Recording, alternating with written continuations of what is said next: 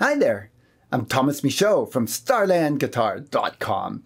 I thought today I should show you a little bit about how to hold the pick properly. Now, one of the biggest problems with people when they're using a pick is getting a smooth strum because they tighten too much on the pick. It's a balance. You want to tighten on the pick to hold it. You don't want it falling out, but you want it loose enough so that it can wobble so it makes for a smooth strum. Tight sounds like this.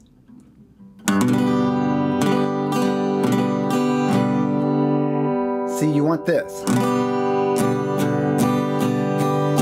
Smooth, so it's angling up and down as I rake over the strings. The key here, let's take a look at my right hand, is when I put the pick on my finger, I'm putting it on about the first knuckle of my first finger on the right hand, thumb goes over it, and I'm putting pressure on the back of the pick, not all the way.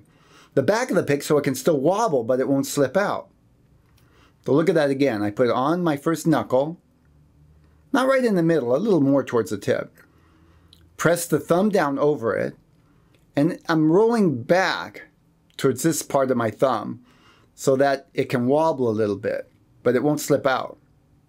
Too loose, too tight, and it can't wobble. See, rolling back. So it looks like this.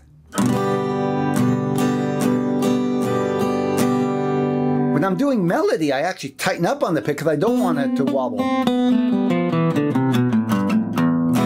But for strumming, to get a smooth strum, you want the pick to wobble a little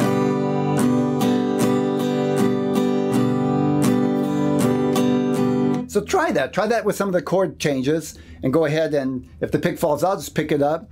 Go for just enough to hold it in there, but not so tight that it's stiff. Great. See you on my next video. Visit my guitar learning blog at starlandguitar.com. See you later.